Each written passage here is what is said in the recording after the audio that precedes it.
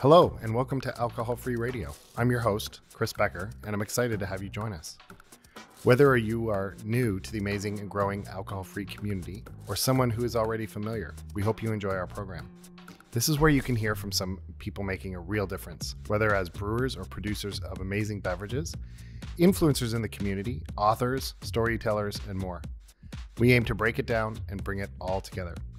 Our goal is simple: to build awareness about this great community and to help make alcohol-free fun, easy, and tasting great. So here we go. Enjoy. Hi, everybody. It's Daniel Stiller from Rhodes with another iteration of Meet the Makers. And today, I'm really excited to introduce you to Ellie from Caleño Drinks. Now, Ellie, did I pronounce that correctly?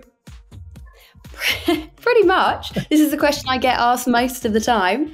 It's Caleño. So it's the tilde over the end just gives it that extra ño. It's a Spanish name. Caleño.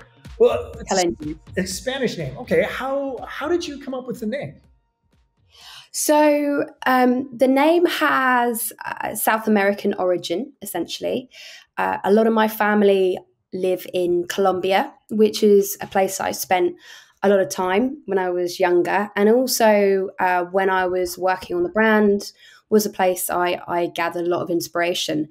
And Caleño is the name you give to someone if they are from the city of Cali in Colombia, which is also famous for being the unofficial capital of salsa. Everyone goes to dance, people love to have fun, people love to go out and listen to music. So it felt like a very fitting name for the brand that I wanted to create. Well, you mentioned fun and joy, and that's something that, as I was reading more about you, joy plays a really big role in what you do, and it seems to be a big part of your inspiration.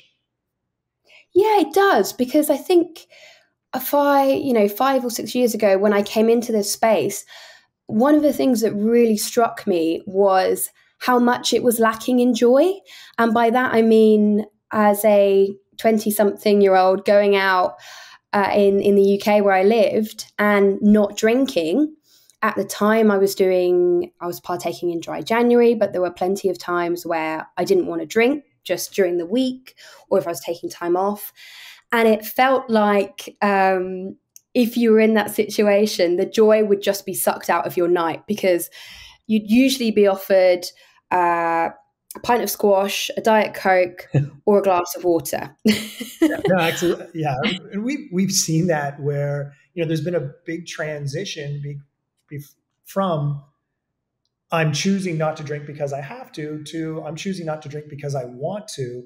And, we have to get away from the fact that choosing not to drink is not a punishment.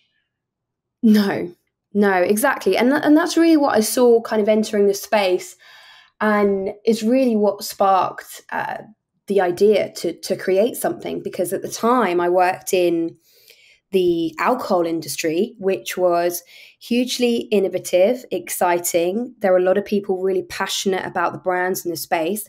However, coming from that space and still in the drinks industry, but hey guys, I just want to drink less alcohol, it was like you were being punished. And there was a huge stigma around it. And I couldn't understand why it was that way. And I really felt like I wanted to change that and change people's perceptions of what it meant to not drink, but actually still bring a lot of enjoyment and fun and energy to the category. That was something I felt really passionate about, still do feel really passionate about. And as an innovator in the space, have you seen that narrative change? And have you seen that embrace of fun, of joy with the category? I think so. Yeah, it's definitely shifted a huge amount since I came in. I think when I was looking at the space, I could count on one hand the number of brands that you would class now as non-alcoholic, adult premium non-alcoholic drinks. By that, I mean non-alcoholic beer or non-alcoholic spirits. It was severely limited globally. There just was not the availability. And as the years have progressed and this concept and this category has grown its awareness and education has been there for the consumers, I've really seen brands step up to the plate and provide a better experience for customers, because that's what they want. And with that comes better cocktails, better presentation, more unique flavors, and really delivering on that experience, that important experience that consumers want when they're drinking but don't want the alcohol. So I've definitely seen it, and I think Caleño has really tried to play a key role in delivering that through flavor. We have some interesting tropical ingredients like pineapple, papaya, inca berries, coconut. We really have fun and play around with different flavors. We try and make those really accessible. And also just when we show up as a brand, whenever we come out to events, we're doing a big summer campaign at the moment. We're showing up in our kind of bright yellow Jeep called Shakira, and we're bringing music and we're bringing dancers. And it's all about just disrupting what people think about not drinking. So this really was born from a pursuit of joy, and that inspired you to create the product, and it's obviously inspires your advertising campaigns and promotional campaigns. How did it inspire the product itself? Now you're speaking to some of the ingredients and everything, but how does that joy come through in the product itself? Yeah, I mean, two things when I think about the inspiration for the brand and then the products themselves, of which we have two, light and zesty and dark and spicy. It really comes back to a kind of quite an important trip that I took around 5 years ago back to Colombia, where I hadn't been for well over a decade, and I decided to actually travel around the country. And I think inspiration came in two forms. I was visiting these incredible fruit markets filled with fruit bigger than I'd ever seen it before. You have fruit in England, but nothing like I'd seen here. I think Colombia is the second most biodiverse country in the world. And I really enjoyed when I was drinking cocktails. I really enjoy cocktails with those kind of more coconutty, pineapple, fruit flavors, but still with that sophistication that you might find in a gin or a rum. And so I think that provided a lot of inspiration for me in terms of actually formulating the recipe and coming together with the flavors and creating that. And then on the side of joy, I think it was going to some of these places. I can think of Cartagena, Guatapé, some towns and cities in Colombia, which are quite literally paved in color. You walk down the street and the whole town is painted in all these kind of bright, vibrant colors. And you couldn't help but visit these places and feel happy. Yeah. And feel a sense of positivity. So that was something really important. So that came through in the packaging and the labels and the brand itself. I wanted it was very purposeful. I wanted it to stand out on shelf. So someone would go into their local bar or into their supermarket and say, well, hang on a minute, that looks really interesting. That sounds out. That catches the eye. I want to know more about this brand. And look, just as you were explaining that to me, I was picturing these streets, as you said, paved in color. And you're right, a smile comes across your face. And I'm starting to picture these fruit stands with these, this enormous, fresh, intoxicating fruit smells. And I have experienced that with your product. And one of my favorites is dark and spicy. So I think what I'm missing though is the salsa side. I probably need some salsa inspiration. I wasn't blessed with that Latino vibe, but maybe that's the next iteration is it comes with salsa lessons on dancing. But what's the perfect way? Like if you could imagine the perfect pour of your dark and spicy, and we'll get to light and zesty next, but what's your perfect pour? How do you want people to experience dark and spicy? And I'm thinking like the glass, the music, everything. What's that perfect experience of dark and spicy? Perfect experience of dark and spicy. Oh God, it depends on the mood. But okay, right now it's a really hot day. I'm kind of getting to the end of the day. I want something refreshing, grown up. I'm starting thinking about cooking my dinner. And so I'm going to grab a bottle of dark and spicy. I'm going to get a tall glass, fill it with ice, pour out a double measure of dark and spicy, which has these really rich pineapple, coconut flavors on the nose. You'll also get some black cardamom in there, some cola nut, some hints of vanilla, and some fresh lime. Pour that into a glass over your ice. And I would also grab a bottle of ginger ale or ginger beer, depending how high on the spice level you want to go. Ginger beer is a little bit more fiery. So again, depends on the mood, but normally I will have a bottle of ginger ale in the fridge, and I'll pour that out, and then I will grab a lime, cut it in half, squeeze out some of the lime juice from one half, and give that a quick stir.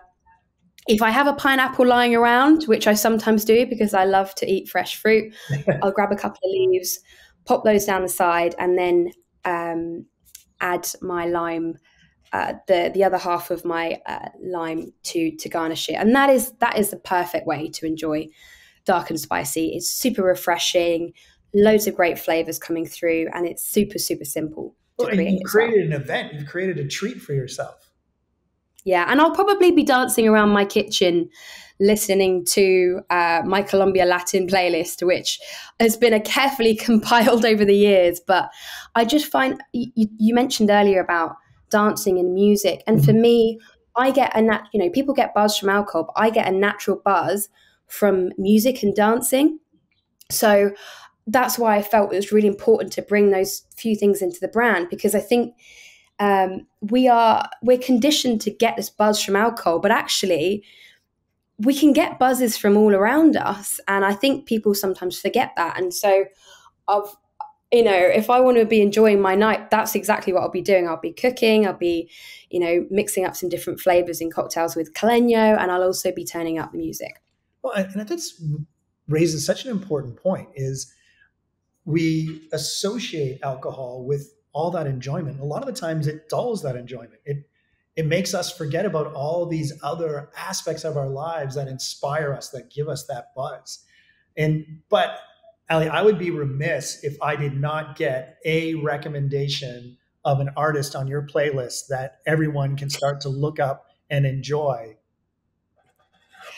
Oh God, so many to choose from. Well, I tell you what, I recently, after 2 years of waiting, I went to go and see Maluma, who is a really great Colombian artist. I've been following him for 3-4 years now, and he finally managed to do his worldwide tour, and he came to London, and I went to go and see him, and he has a brilliant range of songs. If you're a fan of J Balvin, maybe Shakira, he's a brilliant. I would definitely recommend getting him up on your Spotify playlist. So now we have the drink, we have the environment, we have the music. The only thing left to do is dance. So that is amazing. I think that's what this is all about. That's the joy. This is the party, and it's okay to have just a party of one, to treat yourself, to enjoy. That's amazing. Thank you for that. Now, is light and zesty a different feeling? Is it a different vibe? Light and zesty. So both of them, when people ask me the difference between the two, I'll always say, look, both of them are very much underpinned by a unique set of different tropical ingredients. And also I think they catered to different mixers a lot of the time. So light and zesty is a lighter, zestier, more refreshing drink. Normally I would pair with soda or tonic. Can also be used in cocktails, whereas dark and spicy I would mix with a ginger ale or soda if I wanted to make a mojito potentially, and also cola. So I would say it depends on your mixer preference or your cocktail preference. They're both quite upbeat vibe. I would say both of them you can take along to a party with you. If you wanted to make a rum punch and take it to a barbecue with your friends, I'd say 100% dark and spicy. With light and zesty, if it's a super hot day and you just need something to really cool you down, something really, really refreshing, I would say light and zesty. I love just enjoying that when I've got friends over. Just get the ice out. Tonic is normally what I would mix it with, but also soda, and adding just something simple like lemon juice or lime juice just to add that extra zing and zest to it is also perfect. And again, if you've got a pineapple lying around, like I often do, then a little pineapple wedge in the top just gives it that extra tropical. What I'm hearing is, to be inspired by joy, you have to have music, but it also helps to have a pineapple around. It does have. I think we love the pineapple. I love it. I've actually used it in both. It features in both light and zesty and dark and spicy. So I have a lot of love for it. But light and zesty also has a quite different, unique flavor through the Inca berry, which is actually quite a key ingredient. Some people, it's an ingredient that originated from South America and is now grown in Colombia and Peru. Some people may have heard it referred to as physalis or a Cape gooseberry.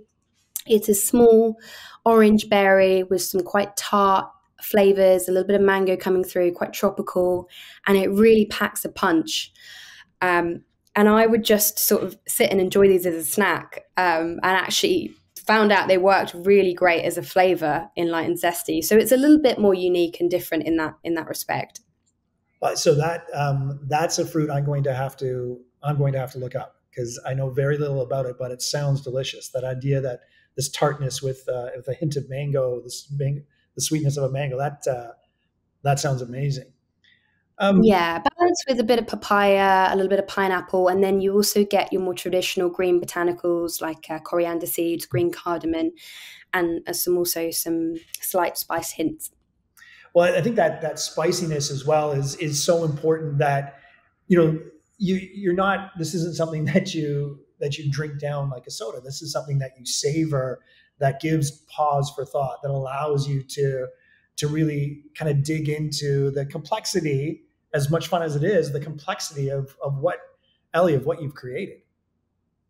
Yeah, I think a lot of the time, I would say to people, they're sippable drinks rather than gulpable. And also they meet a different occasion to your regular soft drinks that you might, if you're on the way to the office, or, you're quickly grabbing a sandwich for lunch, and you might, down a can of Coke or whatever, soft drink of choice. These are really when you want that more of an elevated experience. Either it's kind of marking that point where you're finishing the day, you're closing down your laptop, and you just want to kind of signal that relaxation moment, or maybe you're going to meet some friends, you want something to take with you. You don't necessarily want to drink loads that night. Maybe you're just trying to have a booze-free week, where Monday we see a lot of customers where people that drink Caleño and other alcohol-free drinks, they don't want to drink during the week and maybe save that alcoholic cocktail for a Friday or a Saturday. But during the week, me personally, especially running a business, I want to be quite sharp. I want to be on my A game. And so having a few mojitos or alcoholic-based drinks is not always great for the head the next day. Yeah, and this is really about, for me, it's always been about health and wellness. Like I do drink on occasion still, but like you said, you want to be sharp. But I don't want to miss all these great occasions. And you mentioned the word signaling. And, this idea that at the end of the day, we can have this great, refreshing drink. And just even the act of creating it signals these aspects in our life. It signals the idea of shutting down, of turning off one side of your life and opening up that, opening up to the weekend, or opening up to the end of the day, to celebrate yourself as opposed to your work. Yeah, absolutely. I think, we humans, we are creatures of habit and ritual. And I think that rituals is really important to a lot of us. And I think you get to the end of the day and you are craving, and that's a lot of a lot of the time where people give in and they're like, I'm just going to have that alcoholic drink. Mm. But sometimes you switch that up for a non-alcoholic drink and you're not craving that anymore. It was that refreshment and that kind of grown-up sophistication that you were after and that flavor. And I think that's what really hit me when I first took time off alcohol for a substantial amount of time in January. It was like, I don't need the alcohol. I don't need alcohol to have a good night. I don't need alcohol to go and socialize with my friends. And so I found myself drinking alcohol really as a consequence of not really having anything else available to me. And I just thought, well, that's silly because I want to live a healthier lifestyle. And so I'm consuming this byproduct of alcohol without really needing or wanting it. And that kind of was really where it all started. I find myself especially in social environments where I don't know why, but I feel more comfortable having something in my hand. And whether it's an alcoholic drink or a non-alcoholic drink is really irrelevant. It's just, I need something in my hand, and I don't want to have to explain or justify, or, it's my narrative. But I do feel more comfortable, and maybe that's part of that signaling, or as you said, those rituals. But to me, whether it's alcoholic or non-alcoholic, it's really irrelevant. It's just, I want something in my hand and I want it to be great. And in the case of Caleño drinks, I want it to be joyful. So thank you for that. Yeah. Thank you for kind of carving that path. Well, Daniel, I truly believe in a world where, and this has been my dream from when I started, I truly believe we can live in a world where we do go out or we do have friends over, and the question isn't brought up and no one really cares who's drinking an alcoholic drink and who's not drinking an alcoholic drink. The question isn't even there. And I really, truly believe we will get there. It's just a matter of time. Yeah. And that's something that I've kind of, one of my mantras is, we want to make the conversation not about why aren't you drinking, but what are you drinking? Like that's what exciting, delicious looking beverage are you drinking? Exactly. And that's how, we need to change the narrative and get people to understand that that's the way forward. But, like any kind of major cultural shift, it takes time and it takes understanding, and it also takes awareness and introduction to new flavors. So I think we're gradually getting there. Well, Ellie, I really appreciate the fact that you've started this and you've started your narrative from a position of joy, because a lot of the times this entire industry has been, even the words we use around it, has been focused on what's not there. And by focusing on bringing joy, on the positive aspects, on those better than aspects, that's a really important step to changing this narrative from, as you said in the beginning, changing the narrative away from a punishment to, this is joy inspiring, and you have a greater appreciation for your community, for your friends, from those you're celebrating, for yourself, when you are more aware, more in the moment, and more mindful. And I feel that, this is a great positive way forward. And especially, again, for me, that inspiration, that idea that it comes from a place of joy and a celebration of joy. So thank you. And the products are delicious. We're really excited about having them. Really excited for you, for everyone to give these products a try. What I do recommend is the music and the pineapple. I think those are really important pieces to the story, but it definitely starts with the drinks, dark and spicy and light and zesty from Caleño. Ellie, thank you so much. Thank you so much for having me, Daniel. Great conversation. And I hope that people listening have taken something away from today. Absolutely.